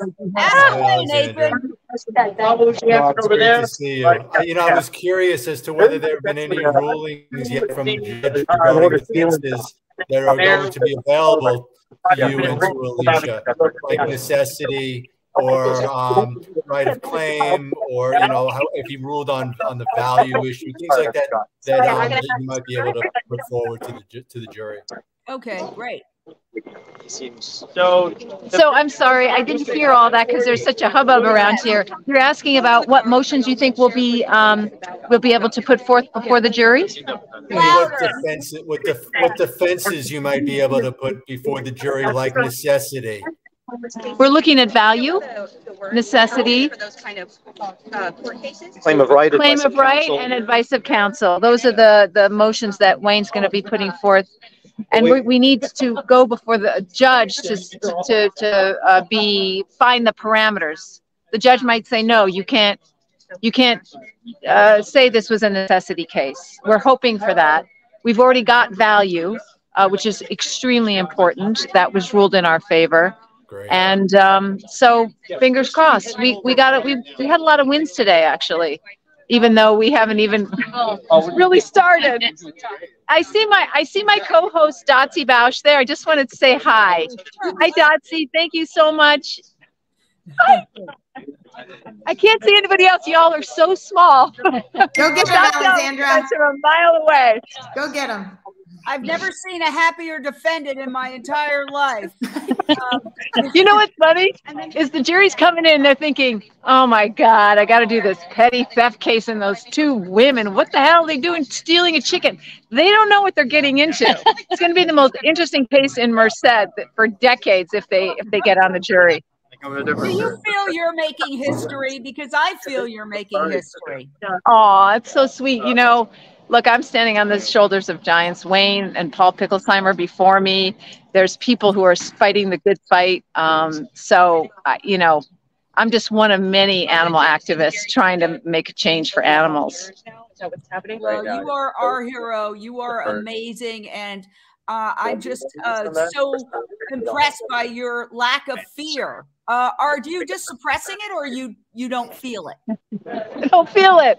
I truly feel, and I told this to Dotsie last week. I said, it's not real. It's like I'm not here. It's like Jax the chicken is really here. I'm here because I'm a human. And I have the right to go to court, and Jax doesn't.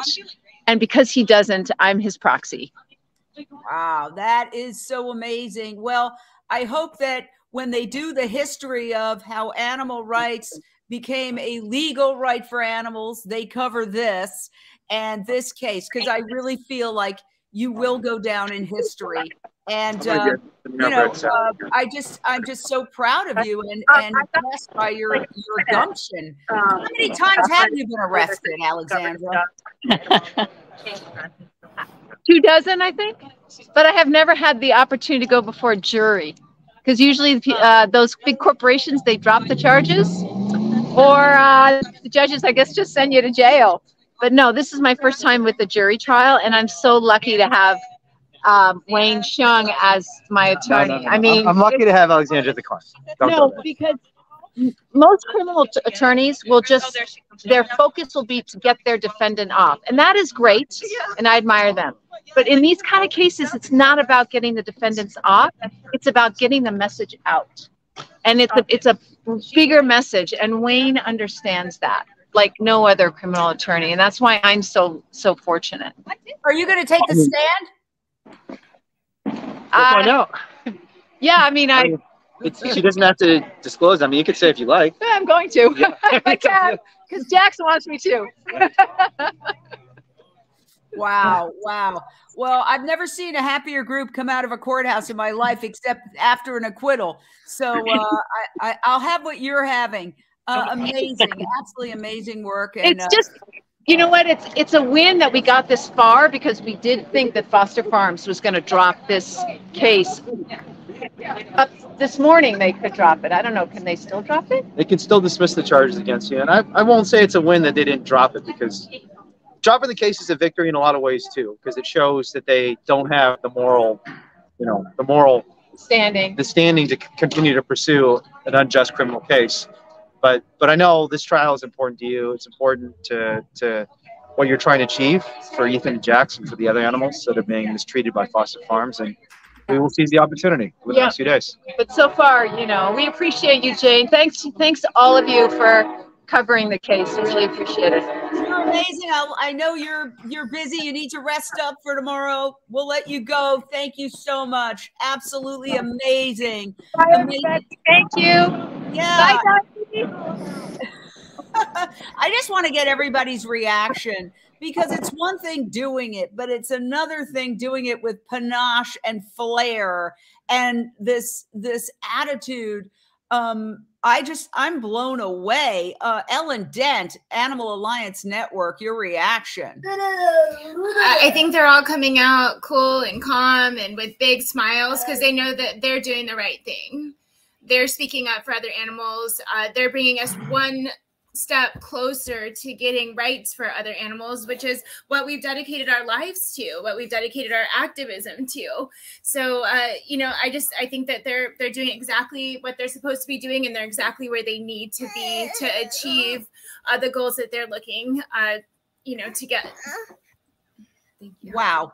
And there's Aria, a little beautiful girl. Let's get reaction from everybody to what we've just heard. Donny Moss. So, my first reaction was listening to both Wayne and Alexandra is just their humility. These are people who have done so much for the animal rights movement, really taking it to the next level, but they speak in such a way that they're just two individuals doing their thing. They're like legends in the movement.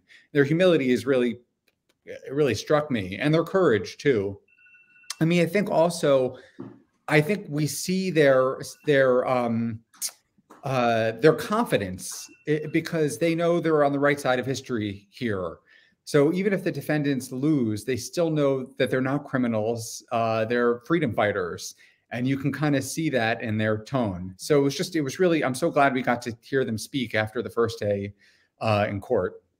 Absolutely. Thanks to the amazing Carla Cabral. You're going to be snapped up by ABC or NBC or CBS in a couple of days. I'm not kidding.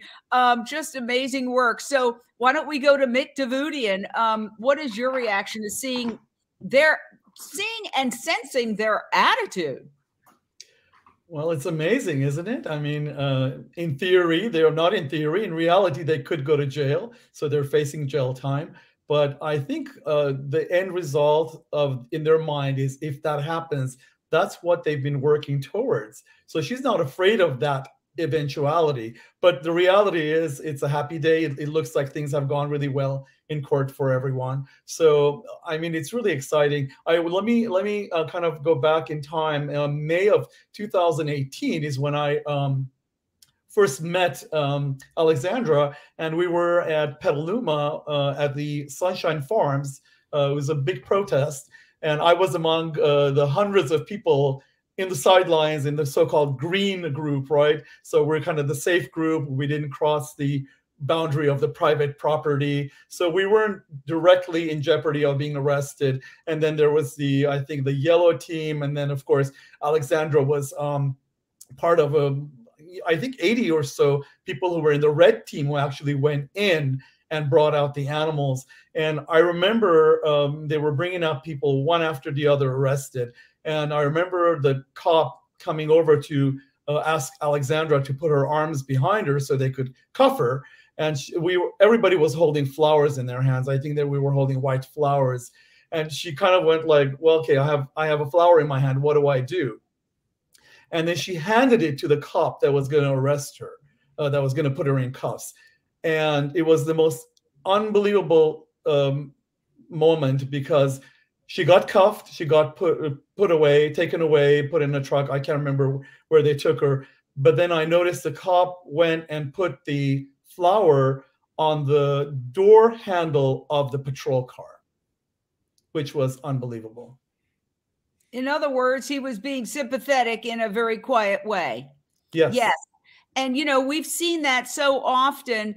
I have to go back to Ellen Dent on this because, you know, when you were organizing your vigils outside the pig slaughterhouse near downtown LA, didn't one of the police officers go vegan? Didn't you have great relationships with the police officers, Ellen?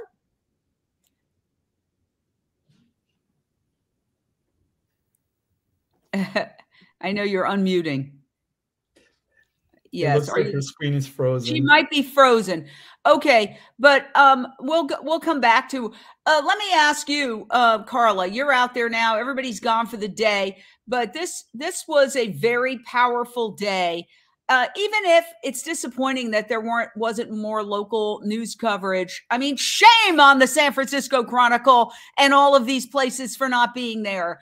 And the local news, my God, you know, it reminds me of the time, and I'll just say this, I was at a DXE protest at the San Francisco Ferry Building, and it was one of the most dramatic protests I've ever seen. It's a very long, historic building, a foodie center now with a bunch of meat and dairy products, and DXE had a die-in from one end of the San Francisco Ferry Building to the other, extraordinarily dramatic. Guess who was the only one videotaping it and going live for media? Me.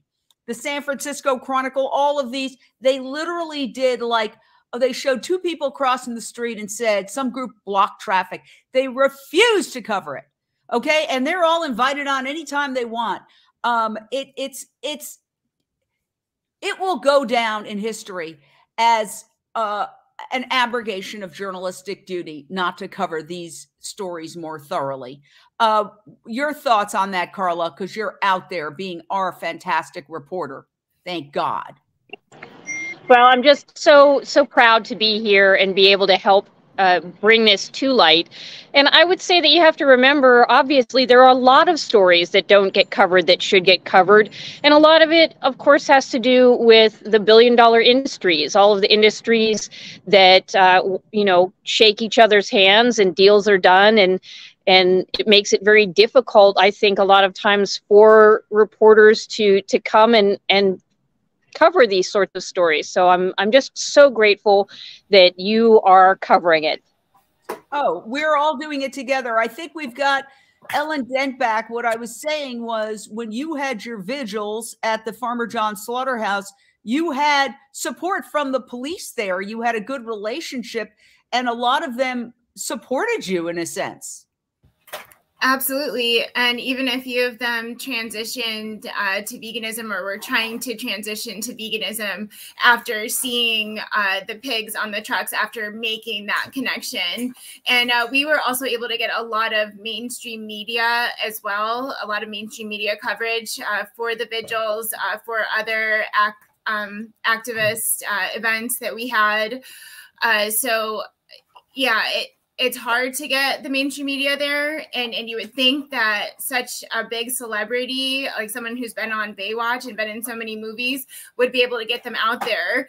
But it is very, very difficult. And but once you start getting it rolling, like how it's on the New York Times, you never do know. Hopefully other mainstream media outlets will pick this up. But I'm just so grateful to Unchained TV for making sure that this coverage isn't lost. And we hear from Carla that she's going to try to bring us the protest. They're going to do these folks, by the way, they don't get tired. I don't know how, but like they start at 8 in the morning and like 4 in the morning, they're marching and doing things. And it's like the Energizer bunnies. So we're hoping that Carla will be able to bring us that. So, you know, I want to just go to the big picture. Nathan, you know, these trials are like roller coasters, and I've seen that. You see days, for example, we go back to the Michael Jackson trial, which I covered, one of the most media from around the world, hundreds of hundreds of media outlets. And at the very first day, it was considered almost an open and shut case. And then, of course, it ended up that Michael Jackson was acquitted on all counts. However, whatever you think, okay, he was acquitted. So you never know what's going to happen in these trials, especially high-profile trials. Correct, Nathan? No, it's true. I mean, you could have a good morning and a horrible afternoon, and you can think that you have no chance, and then you speak to an alternate juror, and they're with you. You just don't know. There are a lot of highs and lows in a trial. What's interesting about this one in particular, and I think Alexandra and Wayne highlighted it, is they really, in their minds, they can't lose. This is the win. They are shining a light on what we all know is one of the biggest horrors of humanity. And this is the only way, sadly, to do it. I wish more celebrities would use their profile and get involved and speak out about factory farms and agriculture to somehow level the playing field. You've said we've discussed how there's just no media there. If you turn on MSNBC or CNN right now, there's a good chance you're going to see a fast food commercial, about chicken. Can you imagine if right before that commercial they're covering this trial? The only way to level the playing field is to get more people who are willing to take the chances that these brave people are, and hope that it levels the playing field. And when celebrities use their platform, use their standing to make a statement, it really gives us a shot. So I think they feel like no matter what the result is, they win because they're bringing attention. I just want to say one last thing, which is, we all talk about, she faces 6 months. They face 6 months in jail. And, Donny's talked about his night in jail. I've spent a night in jail. It's a horrible place. And when you are that selfless and be willing to spend a week, a month, years because you believe in the cause, it's not something that we should thumb our nose at. Jail is hell on earth. You are stripped of all your rights, all your dignity.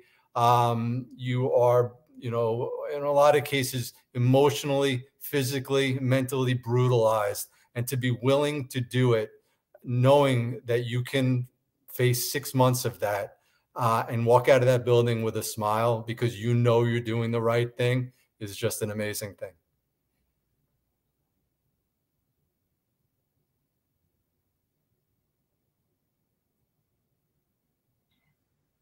Well said. We can't underestimate how difficult jail is. I mean, you don't know what can happen behind bars. It's a very grueling, unpleasant experience. I told you, I pretended to be in jail for one night and I lost it. It's not fun. You have to have a certain type of personality to be willing to take that kind of risk and that kind of commitment. And it's really a form of martyrdom, is what I would say. I mean, let's not mince words here, Dotsie Bausch. Your friend who you do a podcast with, Switch for Good podcast, is a martyr. Yeah, no doubt. And I mean, my words aren't important. Her words just ring so true. And she was born to do this work. I mean, she's a great actress, but she was born to do this animal rights work. And she really, Nathan, as you know, she spent multiple nights in jail. So she's not like, oh, it won't be that bad. I mean, she knows it's that bad. And she said, truly, honestly, this is not about winning or losing, which is, what we're talking about, because it's a case and it's a trial. It is to establish a precedent of a right to rescue. And this will go down in history books, whether the mainstream media carries it or not. This is going to be felt on a national level to the 95% one day, no doubt, because of her bravery and because of Alicia's.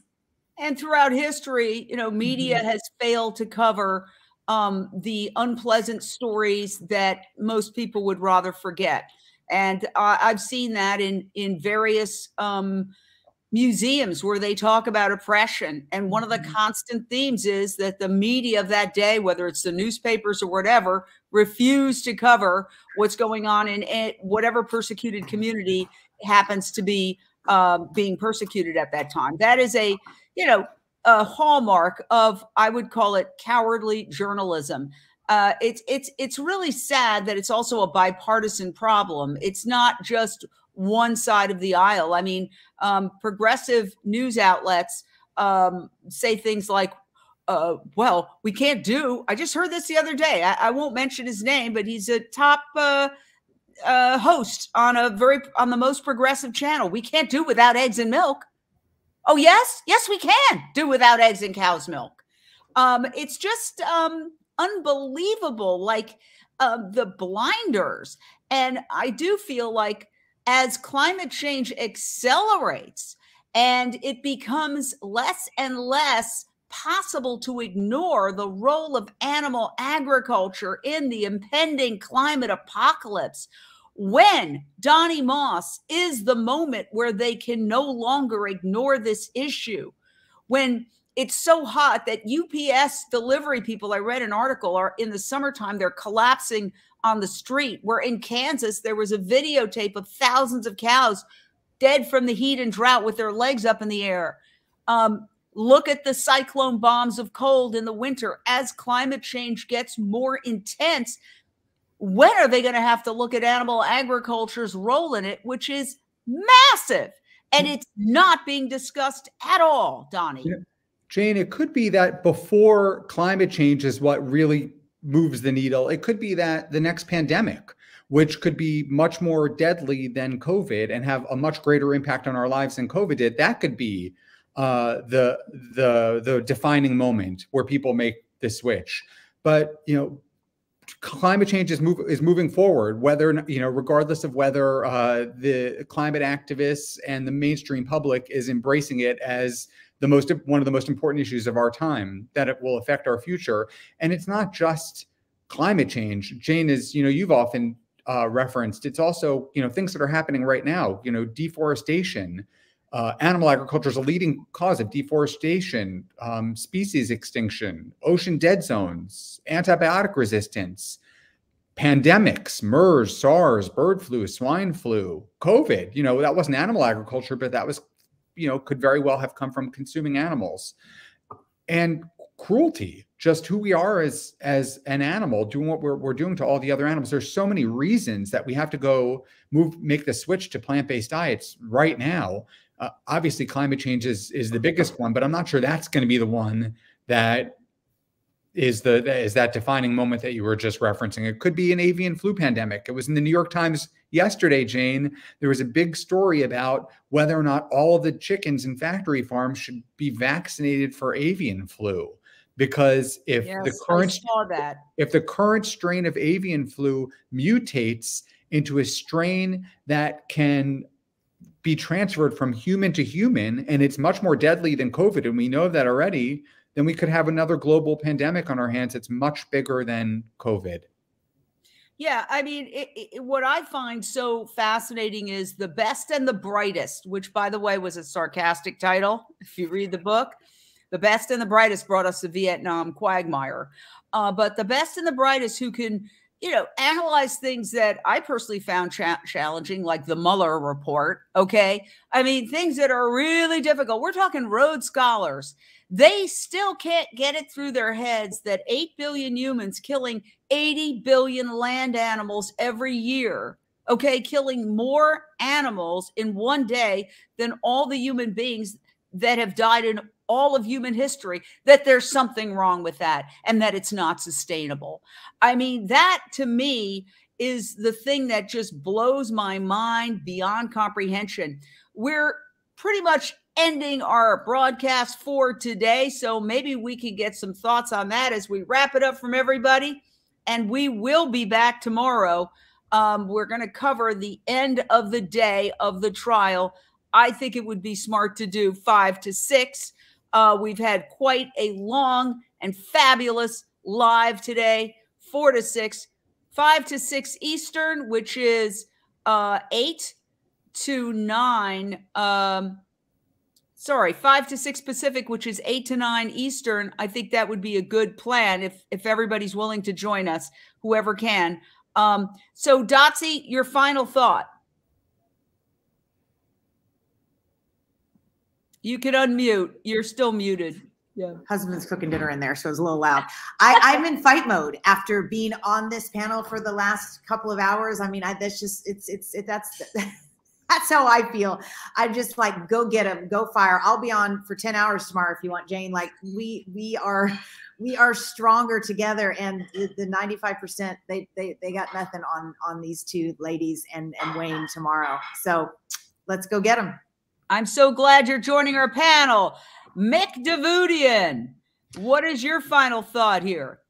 Well, my final thought for today is I think it's been a good day, obviously. Looking forward to tomorrow. We'll see how the trial goes. I mean, no matter what happens in this particular case, I think, if I'm not mistaken, Jane, you can correct me, there are at least a couple of more trials coming up for this year, if I'm not mistaken. So there's a lot ahead. And as Donny said, the tipping point may be coming soon.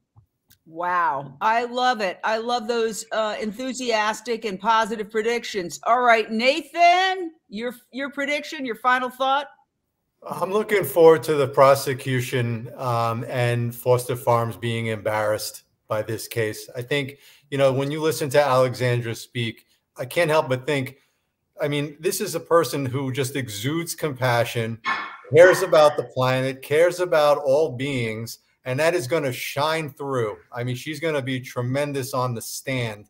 And I think they're going to, my prediction is they being the prosecution is going to be embarrassed by standing behind these charges. I have to ask you a quick, even though we were revving ourselves up into final statements, I want to ask you, she mentioned that she's been arrested quite a few times. Is the prosecution going to try to use that against her? Well, an arrest is proof of nothing. You need a conviction with the arrest to be able to bring that to the jury's attention. There may be some, what we call prior bad acts that if the defendants choose to testify, and it sounds like they will, the prosecution might be able to cross-examine on those. But I think, they're going to be cases like this. They're going to be rescue cases. They're going to be protest cases. They're only going to further prove that these are compassionate women who really fight for what they believe in. It gives them credibility on issues like necessity, that this was what else could they do? How do you just stand by and see all these, these chickens suffering and do nothing about it? And to not only,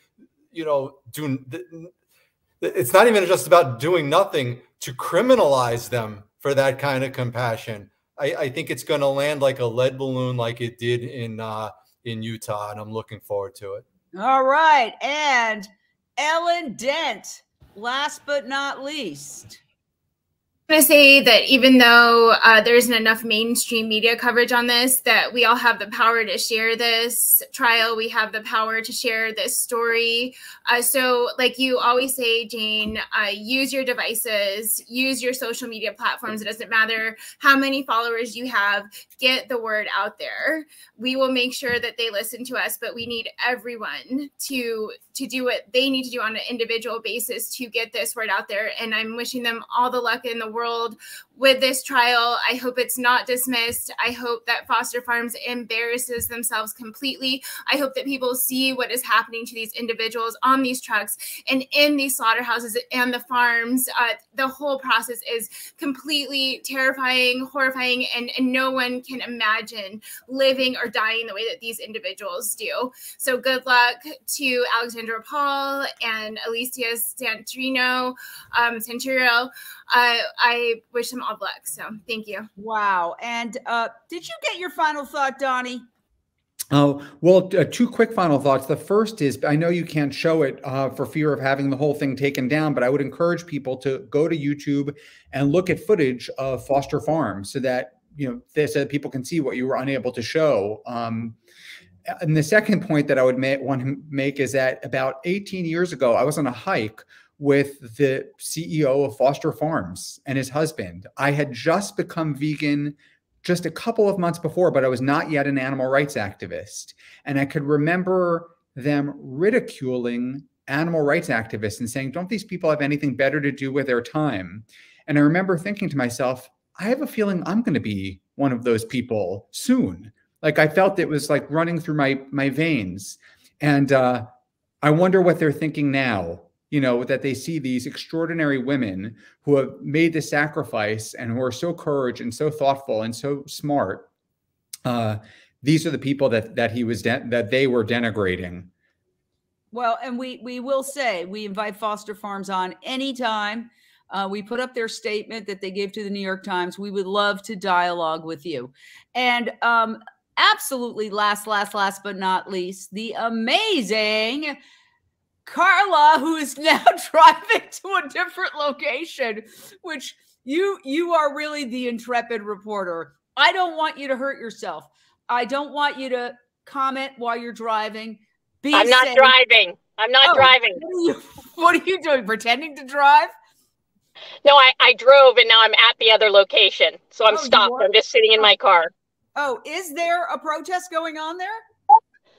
Not yet, but there will be soon after this. Well, I want to take a quick vote because you're our incredible panel. I mean, thank you so much. I know it's a lot of time and effort. What do you think, Carla? Should we go 4 to 6 tomorrow or 5 to 6? Because you've got the best read on this. I would say that knowing what we learned today, I think 5 to 6 is probably going to be good.